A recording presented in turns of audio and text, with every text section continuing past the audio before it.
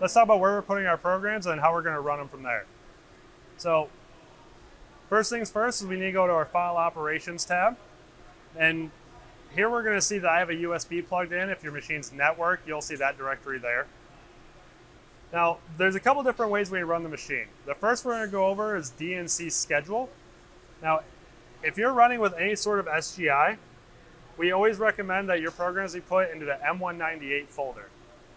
So let's go ahead and copy my sub-programs here. We'll hit copy. We'll go up to my folder under M198. And we'll hit paste and execute. So now I moved all those programs from my USB onto the M198 folder. And again, we want it here so we can utilize SGI to the fullest.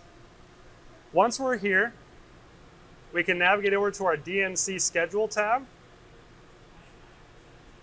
And we can click on the folder we want to pull programs from, and we can create a list or a schedule of what programs we want to run and the order of which we want to run them. So we'll go ahead and hit add to list. And now we'll turn on our DNC mode, and if I hit cycle start, we're good to go from there.